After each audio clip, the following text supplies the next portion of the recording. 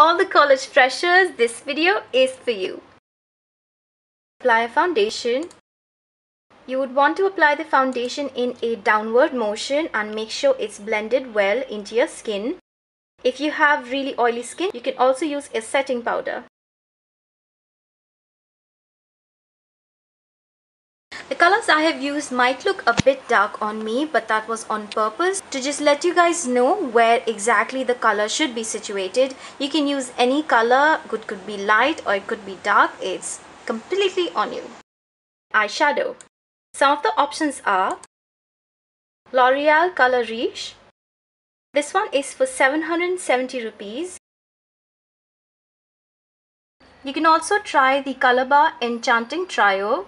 This one is for 450 rupees. You can try these really cute Maybelline Color tattoos. They come for 250 rupees. The one that I have is in bold gold. You can use a local eyeshadow palette if you're just using it for a day.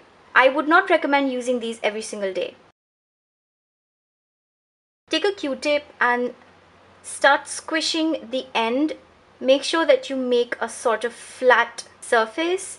We're going to use this to pat on our eyeshadow. And taking an eyeshadow in your skin color, dab it all over your eyelid.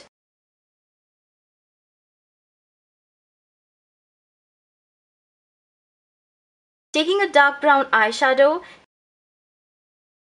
take the tip of the Q-tip, apply it in a V shape.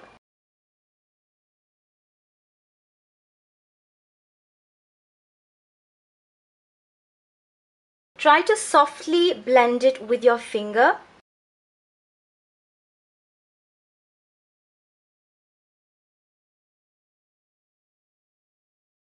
You can reapply if you want to have more color.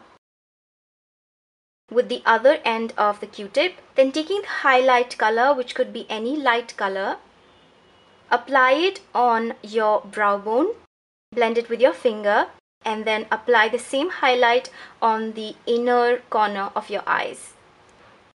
Then taking any black liquid eyeliner or gel eyeliner, apply a usual line, or if you want, you can also make a cat eye.